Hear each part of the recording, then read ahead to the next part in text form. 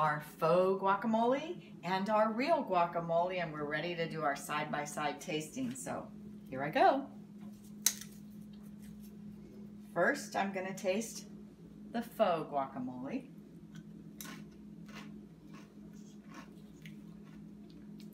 It's delicious. It's spicy. It's really crisp and fresh tasting. Maybe if I was having it with a taco, I might mistake it for a very thin avocado sauce, but I don't think I'd mistake it for a guacamole. Now let me try the guacamole.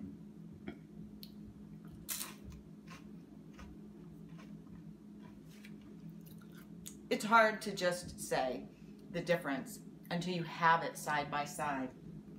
But a guacamole is so creamy because it comes from those fresh, meaty Hass avocados. And this is superb. It's a simple recipe. It's flavorful.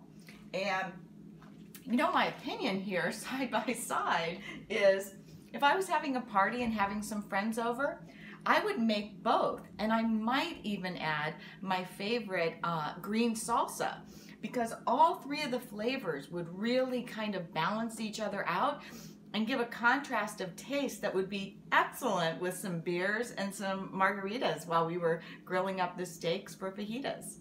So I hope you'll give my recipe a try, and if you have any questions, make sure you stop by sleepersgourmet.com and just leave a comment, and I'll be right back with you.